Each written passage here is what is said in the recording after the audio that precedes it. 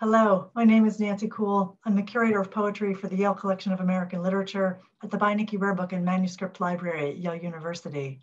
I'm delighted to welcome viewers from Yale's poetry community near and far to the 2021 Yale College Poets Reading.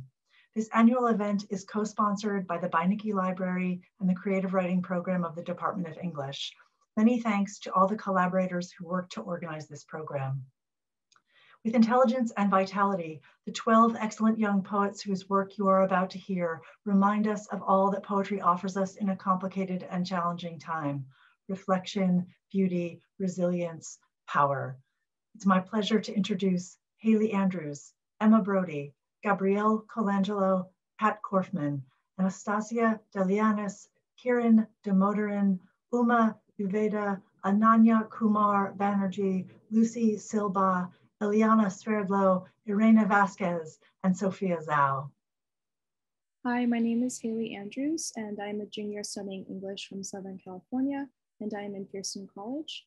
Today I have two short poems I will be reading. Before I start, I want to extend my appreciation to Professor Zarin for her attention and support in assembling these poems. The first poem is titled Butcher's Daughter, and it begins with an epigraph from Virginia Woolf's Orlando. Nature, who has played so many queer tricks upon us, making us so unequally out of clay and diamonds, of rainbow and granite, and stuff them into a case, often of the most incongruous, for the poet has the butcher's face and the butcher of poets. The first day of work, you plunged a knife into your thigh. This was accidental, you said, a case of mistaken identity. The blood clotted like sap, slowed by the cold of the meat freezer. Reckless and dizzy, you applied superglue to the parted edges as you finished out your shift. 17 and stealing cars and shit, according to mom. Stubborn and scared body without sleep, speed freak. There was never any chance for the knife to miss, skin puckered and eager for edge. The smell of stale blood followed you home, but there was always a parcel in hand, meat from work, packaged like a gift. And I would say I could never do that. The second poem I'll be reading is a sonnet titled For Joe. Who am I to you today? In your eyes, I see traces of origin, Kansas plains and a Dust Bowl reflex that relies on movement to live. This disease forces you forward now, stumbling into the dark. First, it was an extra pile of towels, a name on the tip of your tongue. Then, the roaming and searching, like a dove dispatched for dry earth, occasionally to return. Somehow you were both stranded in the wine dark and searching, relying on motion to survive. Once you landed, you lost your glint, your face an avalanche of features. No more waiting for branches. Thank you. Hello, my name is Emma Brody, and I'm a senior in Silliman College. I am going to read two poems to you today. The first one is called The World is Full of Men Named Gary. The world is full of men named Gary. On the day I was born, my father began by going to the cell of a man who'd killed his girlfriend. Strangled her and left her in the fridge, fingers white. The voices said something. What did they say? They were angry. Who were they angry with? Two people in a cold gray room without a carpet. Coffee, Coke, I am your friend, Gary. My mother felt gravity shift in her stomach, knew. Another man had the soft body inside a bush. Why the bush? Dunno. Flashlights in the trees. Does this hurt? This? Do you ever feel like other people don't understand you? My father analyzed his own dreams. Big-eyed dolls eating things they shouldn't. Mother screaming prayers to a god that wasn't his. I am your friend, Benjamin. My father's afraid, so he cries now when he answers the phone. Leaves the men in their cells for the day, drives. Hours later, in a small white room, something small and flustered unplugs from my mother's flesh. We scream a bit. Our noses are red from the effort. My father is there and is not. He takes an inventory, fingers and toes. Fingers and toes, imagines a quivering body formed out of everyone's loose bits of living. Kisses the top of my head, blinks, and tries to remember which muscles he uses to smile. The next day, he meets another man named Gary. This one used a penknife. And my second poem is very different. It is called Monday Morning Early. Monday morning early. I love you like I love a silent K. The way it sits at the edge of a word and changes not its sound, but its ness. Its knees that buckle and fold and straighten and stretch, toes curling round your calves. I love you. I love you the way sweaters love moths, who flutter soft into their threaded souls and bless what their fingers take away. Tremble. I love you the way the highway loves the coming of a summer rain. I love you more than the state of Illinois, which I have never loved, more than ink blots and apostrophes. I love you the way my stomach says to love you. It is hot and insistent and begs you, please, please don't fall asleep. I love you the way flowers love dew, the way dew loves sunshine, and the way sunshine loves nothing but itself. I, love, am not you. I, love, am not of you, of not, of knuckles shut and opening and caught. I love you like a tumor loves its flesh. Not unto death, dear, unto a cavity of wholeness. Thank you. Hello, my name is Gabrielle Colangelo, and I'm a senior in Brantford College. Thank you so much for having me. This first poem takes its title from a painting by Joseph Wright of Derby. A philosopher lecturing on the orrery. Last night I dreamed I was back in the study. I saw the green curtains, my sister's arm draped around my brother's neck, Mama with her hat like a table. I was in my fanciest dress again. It itched. The great metal world stayed cold against the heat of the light. I pushed my elbows against the iron frame and focused on the tiny painted moons. When I'm still, I can see it. That place we were the first time the lamp took the place of the sun. Before I read this next poem, I would just like to thank Professor Louise Gleck for her guidance and mentorship.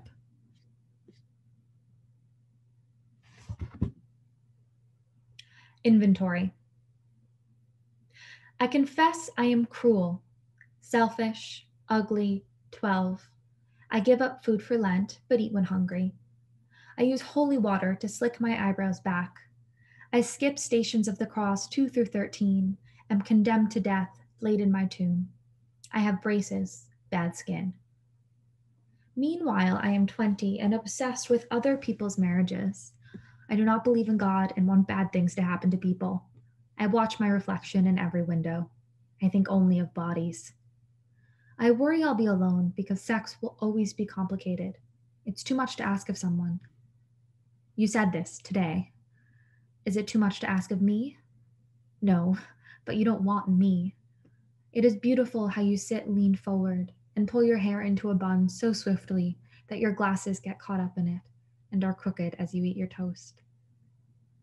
I wonder, will I reveal myself eventually to be weak enough to love you still? Once a taxi driver told me he'd read the Bible 30 times in the past 2 years, once a month plus more during Lent. He said it'd eventually answer every possible question. It seemed like a lot to ask of a book. Thank you so much. Hi, my name is Kat Korfman, and I'm a senior in Jonathan Edwards College. I'm grateful to be here and to all the professors and mentors and fellow student poets who continue to help shape my thinking and my writing. Both of these poems will be part of my tutorial and writing project this semester, a semi-autobiographical collection centered on the theme of home.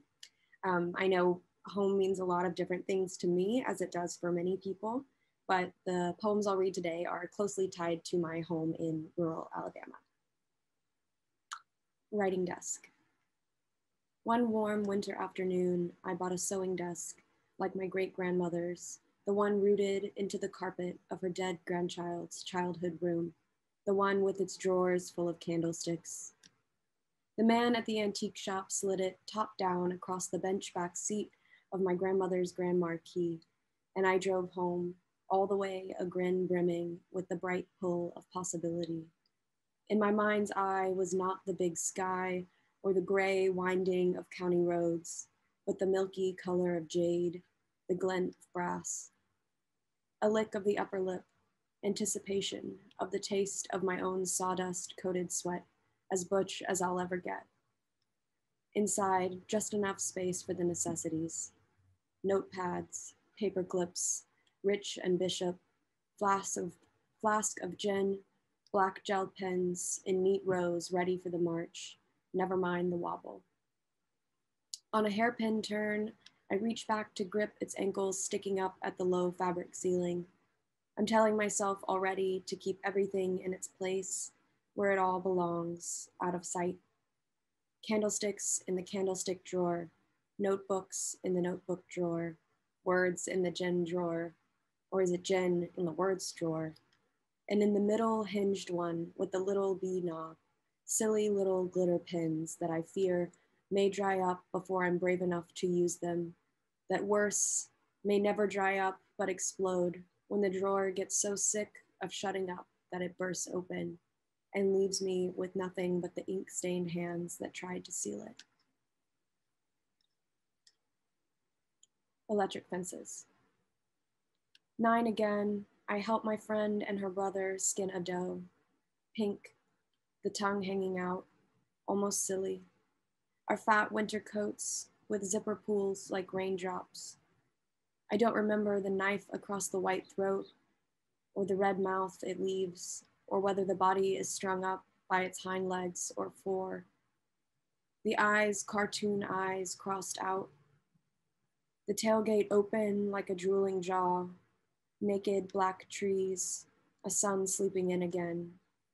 On 3, we pull hard and it tears down, the skin like wallpaper. What it looks like underneath is a red blank. The knife makes tenderloins of her, which we carry like sleeping eels and lay to rest on the ridges of the truck bed. My friend is tangled blonde and laughing. Raw meat, when still hot, belongs somewhere in the unnamed space between flesh and food. I don't remember being asked to do this, but I can see my hands outstretched against a sky that resists dimension, weary and gray with the threat of sleep. After this, we will sit on the backs of half-tamed animals, free of leather and buckles and fear of the half-frozen ground. We will braid brown pine needles into their manes and each other's. The young doe's sacrifice will feed us for months. As long as I am dreaming, no one will make us come inside.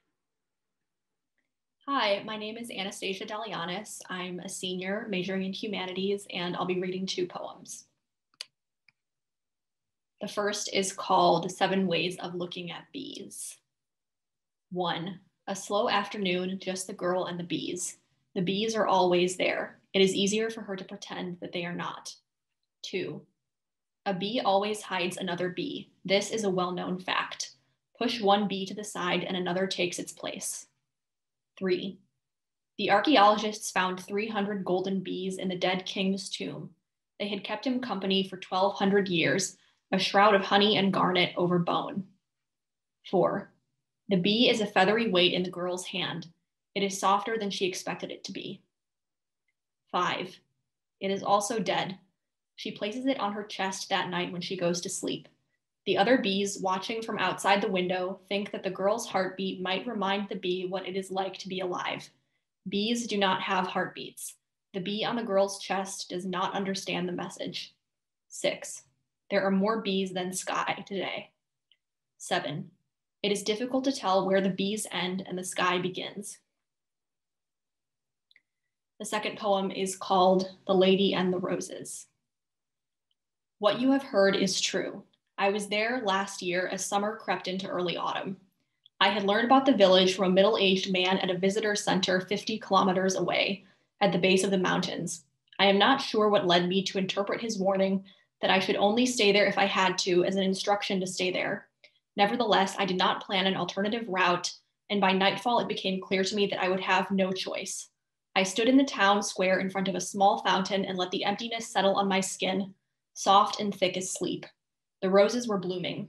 I did not find this strange, even though the blossoms were enormous, syrupy red, and releasing a scent that made me feel both intoxicated and desperately ill.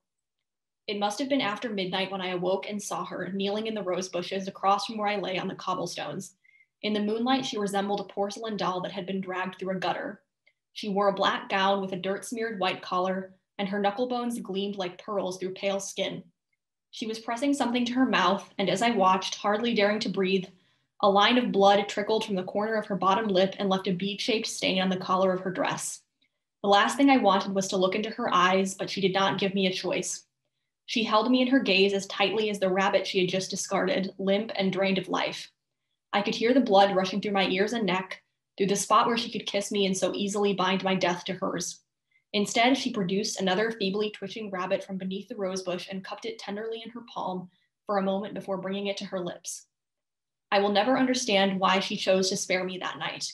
I can feel it sometimes, her mouth and my neck, teeth cut like diamonds beneath a velvet sky. She could have made herself so much less lonely. I wonder if she knows this too.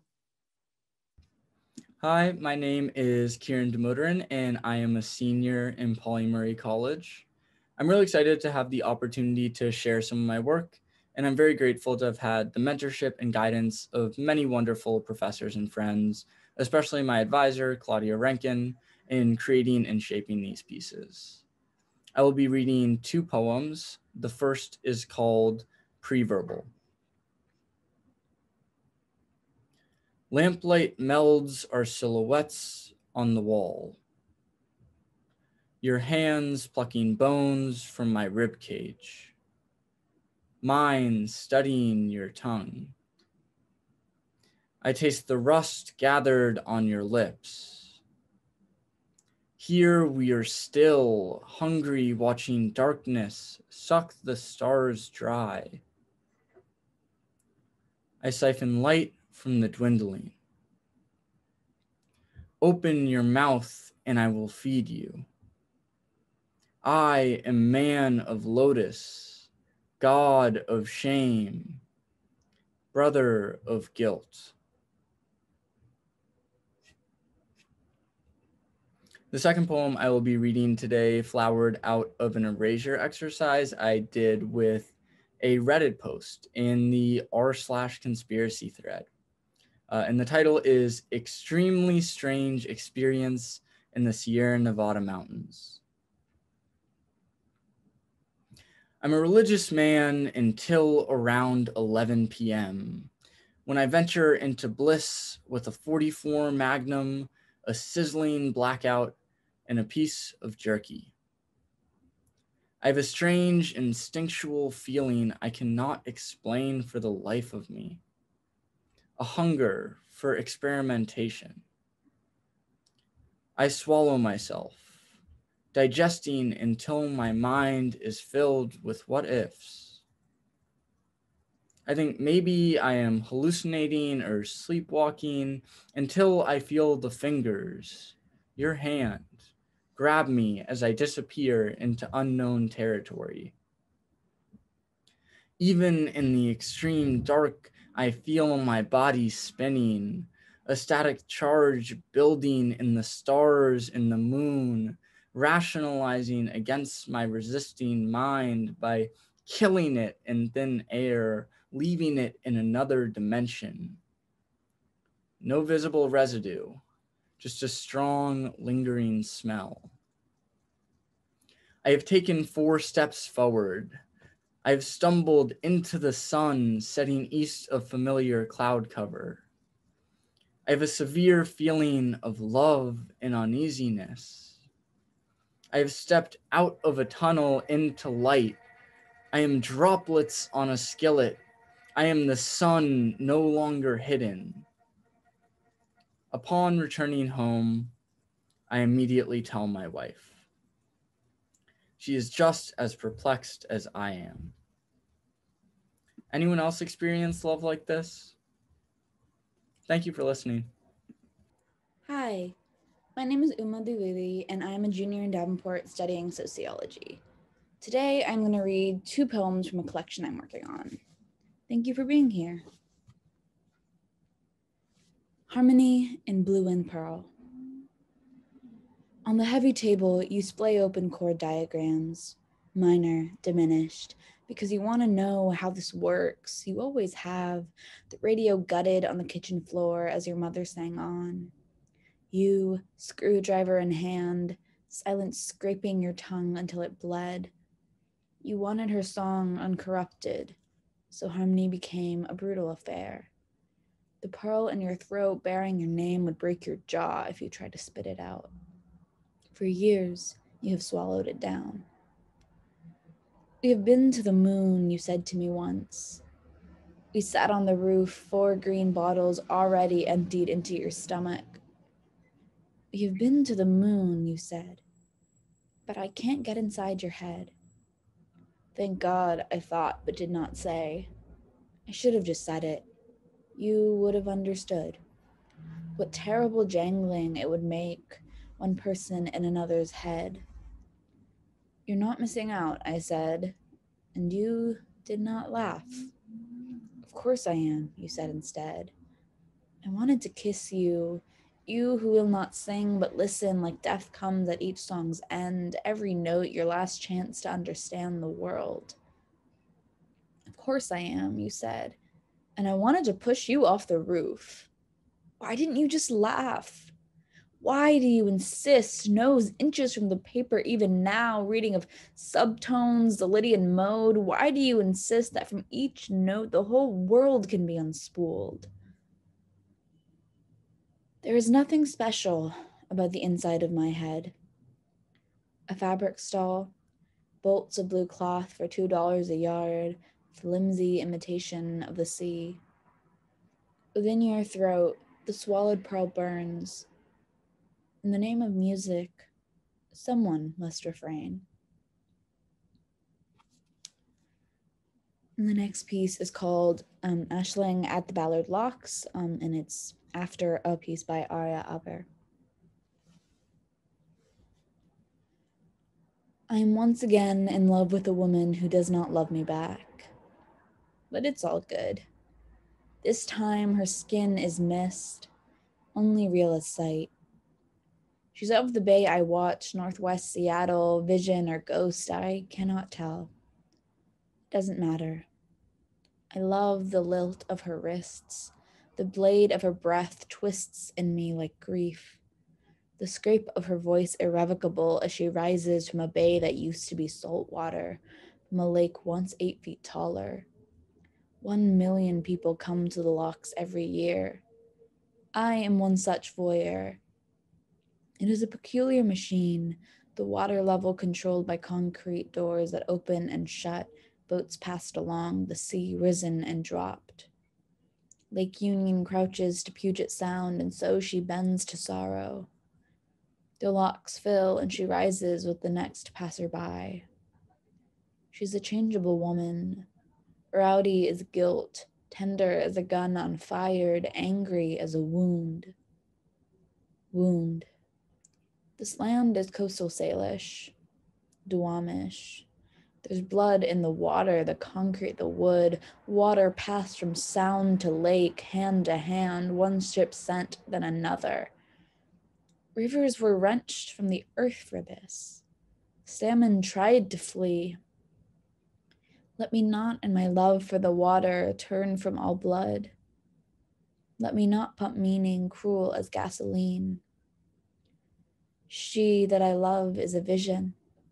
She sings in a language I do not know.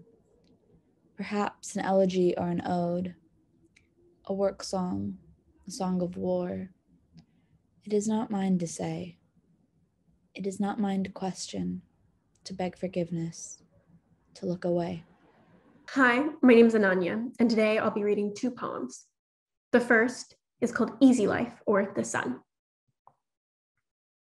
Easy Life or the Sun. Sundays we pretended our world was bathed in light. And if I returned home, everyone would be there, my sweet and now resurrected dad would welcome me. My friends would kiss me as if things had been this way all along. We lived our lives in parallel, meeting at the centers. We saw no endings, only middles, the infinite continuity of loving, the bursting flush of tulips every spring without the winter that took their colors. The world was tongued iridescent platinum. Every element and ornament returned to history. It was easy for once to write a poem. I did not have to wrangle with the creature of desire, tucked into my uneasy corners. I did not have to see myself in order to comprehend the inner meaning of my hidden words.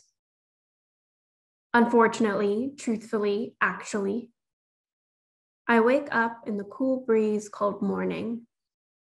Poetry greets me, and the width of unsaid words hang between us, terse like fresh silk.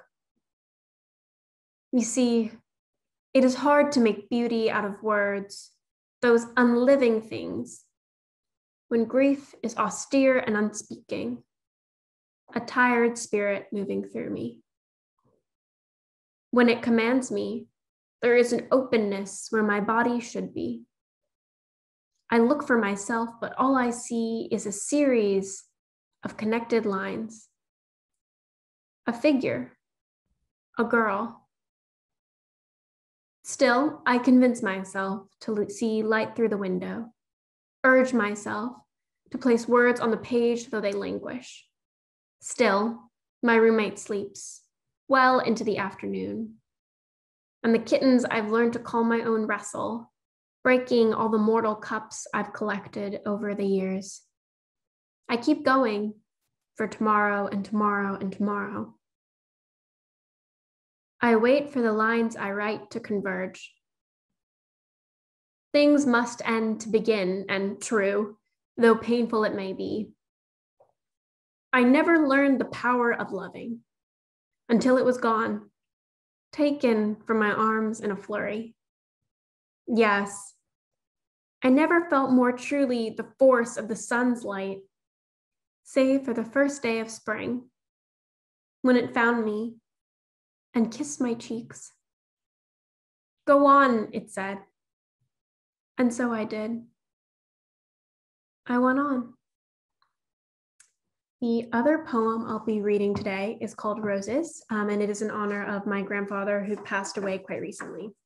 His name was Ramaya Krishnamurthy. So Roses, after Ramaya. At the beginning of growing season, you can see a loved one's spirit trembling in tilted blades of grass or resting in the curve of a crescent moon. It is said that a spirit does not leave or die, merely changes form. So it might be said that a spirit is the difference of death and the continuity of endless life, joined on the slim lips of a knife's edge. I considered where my grandfather might be and pictured him. His spirit, an inflexible golden creature, sprouting at daybreak and lamenting at dusk, hovering in the thorns of a nascent rosebush. It moves through me the way the memory of a kiss impresses itself upon the body.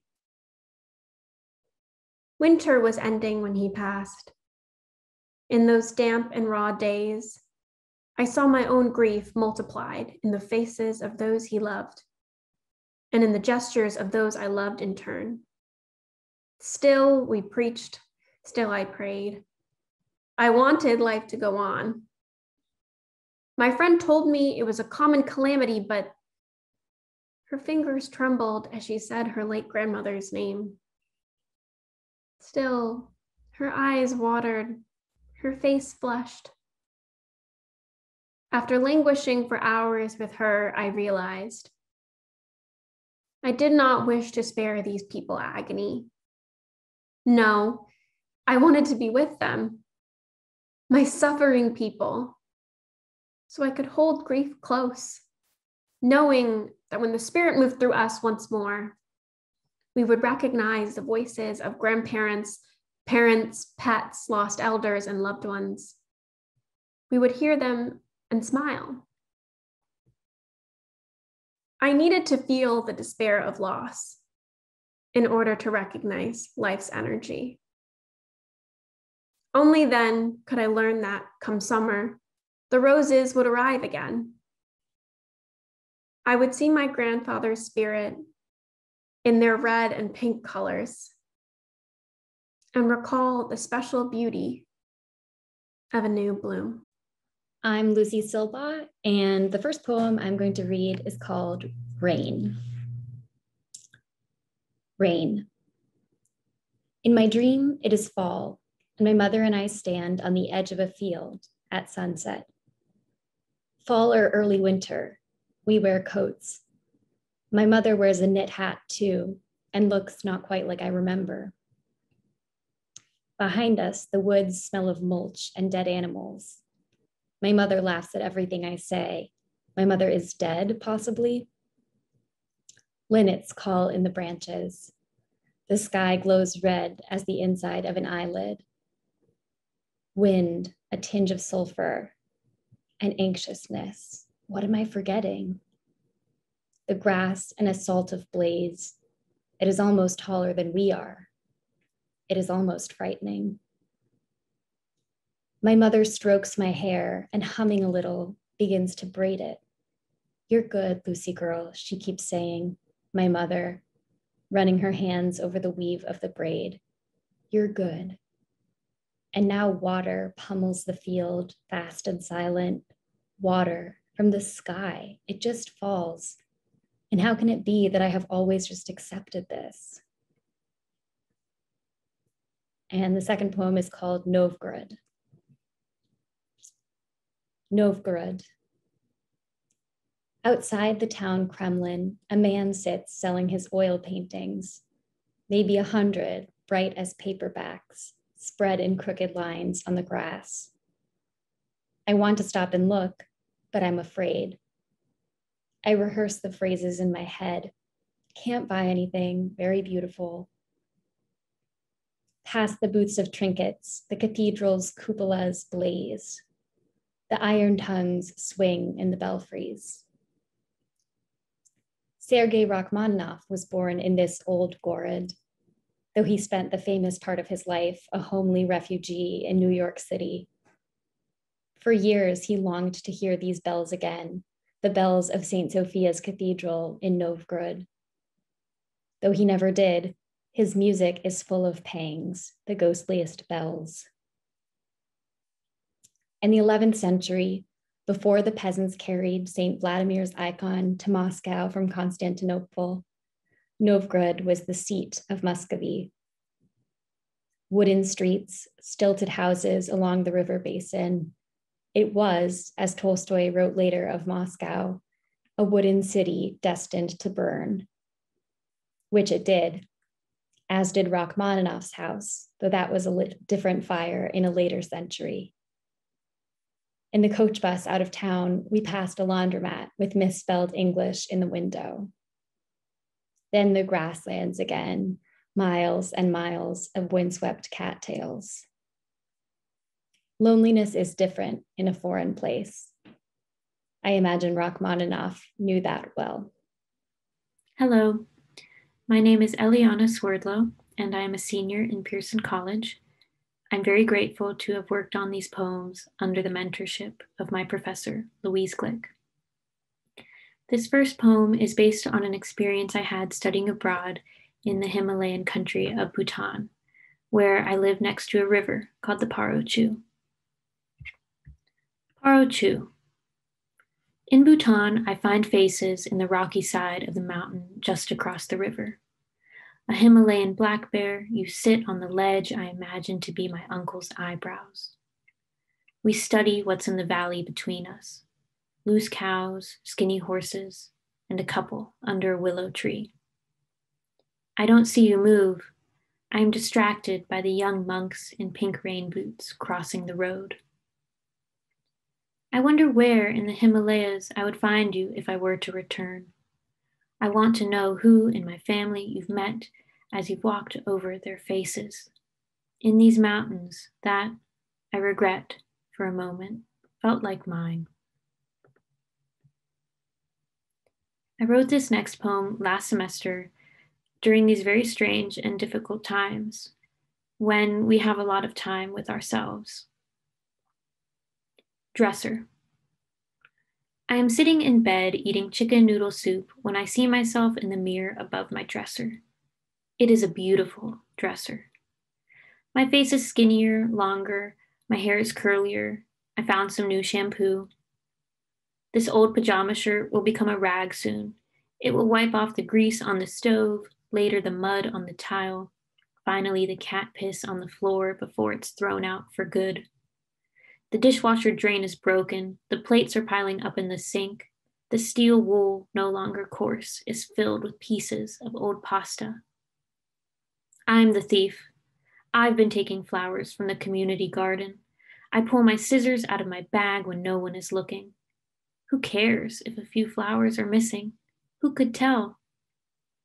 My face has more freckles, and they aren't the pretty kind dusted evenly over one's face. I haven't worn my sunscreen. Didn't your mother warn you? My reflection asks, without pause or pity. Thank you. Hi, my name is Irene Vasquez, and I'll be reading 2 poems today. The first is called I Will Love. I will love possible things. Monarchs in real life, a contented sweetness of Confederate jasmine, despite its name.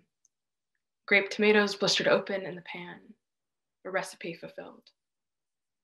And yes, the familiar smoke of tequila, the coconut cake that's a smidge too dry, too much coffee. Each cup a landmark for days that stopped passing. And yes, a weak God, a benevolent companion in all this waiting. Faith in the possible to rearrange me. Every mile I coax from my fallible knees. The second poem is called The Black Shoals. Swallow me whole, O beast of the southern radar, patron of the disaster zone of the unsurvivable storm surge, O surveiller of our anxieties, of a drowning foretold. Here we are in another August of hot darkness, another storm ravaging the Black Shoals, and I am told the map isn't even accurate anymore. The coastline has eroded so much that Louisiana is no longer a boot shape. Our shore is more saltwater than Homestead, and I click through headlines on Twitter like it's all new. My lungs were declared a disaster zone long ago. My people have wandered and were lost refugees in their own country, their homes named uninhabitable long before the storm even hit. I've lived 15 years flinching at the slightest crack of thunder, but it is August. 3 months into a national uprising, 400 plus years into a people's apocalypse, 20 days after a man was shot in the back 7 times, Wisconsin, and I'm tired of telling people that these are natural disasters. 3 years ago, when the last storm hit, I might have told you that every 500 years someone must bear the sins of a people, but in the years since my hands first began to shake, I've learned who and what and where is responsible, and as the storm spins in the radar, I watch colonization unfold in real time. Man-made climate change spins whiteness into stacks of white cumulonimbus. As the eye of the storm intensifies with each degree stacked in the Gulf, each tick moves upward on the stock exchange. Tell me, someone didn't dream up this deluge, this clearing of land, uninhabitable, contaminated. Tell me who has the right to remain. Tell me without flinching that my life matters. Truth be told, the storm isn't even the half of it. Ain't nothing new about our lands declared uninhabitable, cleared for industrial use, for flume and flare, for fire and brimstone. This place, the only one where we were allowed to reside. Refineries, petrochemical infestations have taken hold in our homelands, and in the days before natural disaster, they unleash one man-made all on their own. Here, our bodies marked in yellow tape, uninhabitable, flooding the lungs of our communities with the smoke from their stacks. Oh, Our Lady of Perpetual Fever Dreams, our asphalt sovereign, mother of ozone action days and asthmatic breath. Behold how the men have partitioned our city, sliced and diced until all that is left is to worry and wait. We were never meant to survive. And ain't that some shit? Ain't that something holy in all this mudbound? Ain't that some black life?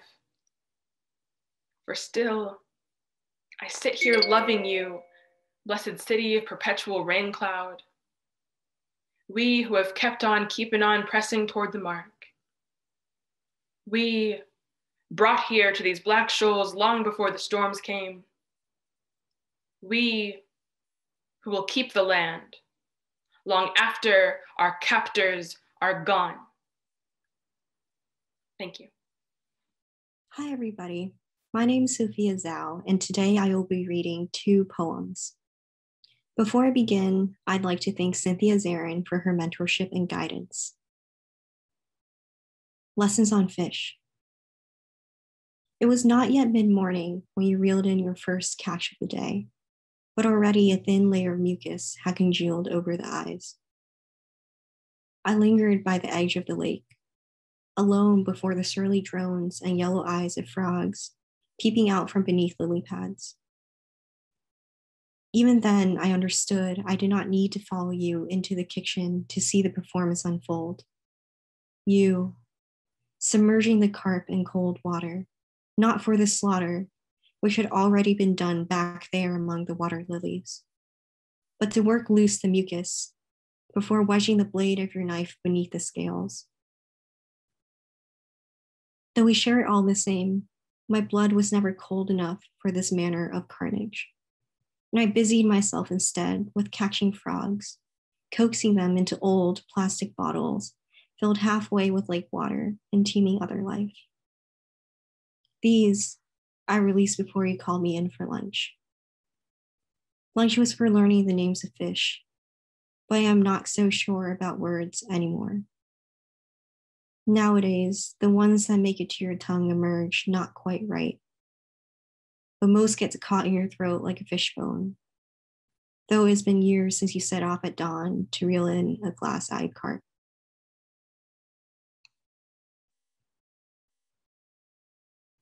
Snow globe in a New York City souvenir shop. Here, there is always light, though no moon. A mantle of freshly fallen snow, illuminating the sloped eaves of a wooden house nestled among a line of evergreens. Here there is quiet, the kind that leaves room for a duet with the wind, one whistling back to the other like sandpipers in the night.